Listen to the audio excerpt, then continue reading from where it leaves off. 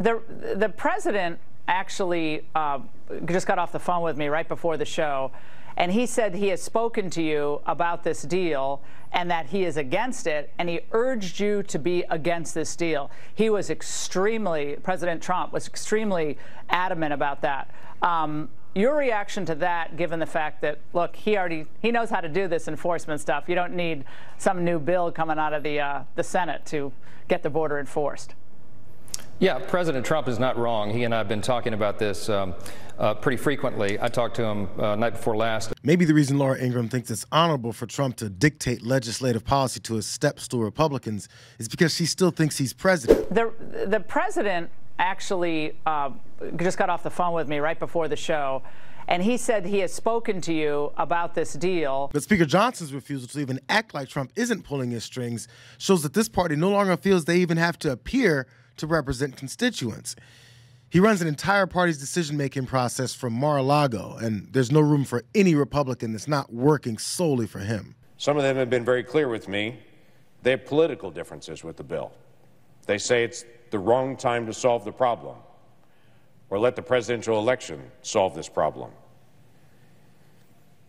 In fact, I had a popular commentator 4 weeks ago that I talked to that told me flat out, before they knew any of the contents of the bill, nothing was out at that point, that told me flat out, if you try to move a bill that solves the border crisis during this presidential year, I will do whatever I can to destroy you, because I do not want you to solve this during the presidential election. By the way, they have been faithful to their promise and have done everything they can to destroy me. Fox's Jesse Waters complained that Republican Senator James Lankford refused to come onto his show recently and opted to talk to CNN multiple times instead. The conversation pivots to how the bill benefits Democrats and President Biden, but they never explain why that well-established Republican that keeps calling them out would want to assist the opposing party's president. Addressing their own colleagues' motivations would ruin the never-ending narrative that Democrats are coming to destroy you. I think there's been a real lack of leadership on this. We need a round two here, because otherwise we're getting nothing on the border. And I think that's an unacceptable thing for our voters. Most GOP leadership coming out almost immediately, though. They said it was dead on arrival, almost hours without this. I just wish they were playing 4D chess and had a plan, but we're trying to work on that plan. Unless Dan Crenshaw slaps on an oversized tie and dyes his hair a faded yellow to demand loyalty, round two may end in even more votes against themselves. The clown show that continues to make stops in the halls of Congress is a clear consequence of the now outraged Republicans' lack of desire to rein in Trump's buffoonery for years. How long were they backing him up and not really saying any of this stuff?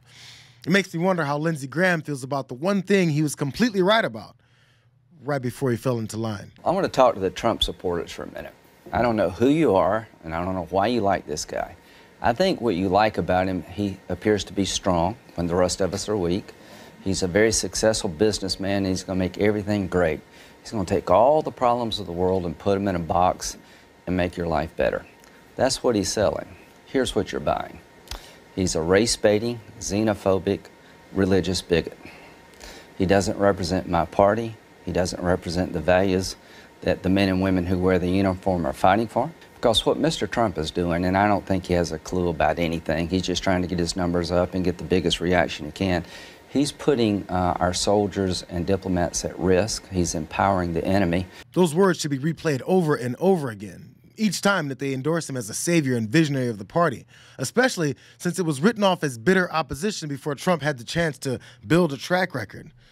But now he has, particularly on the border. No, we're not going to just pass the buck and say that, oh, any president could walk in and secure the border. I saw former President Trump make that allegation earlier today on one of his social media posts. All the president has to do is declare the border is closed and it's closed.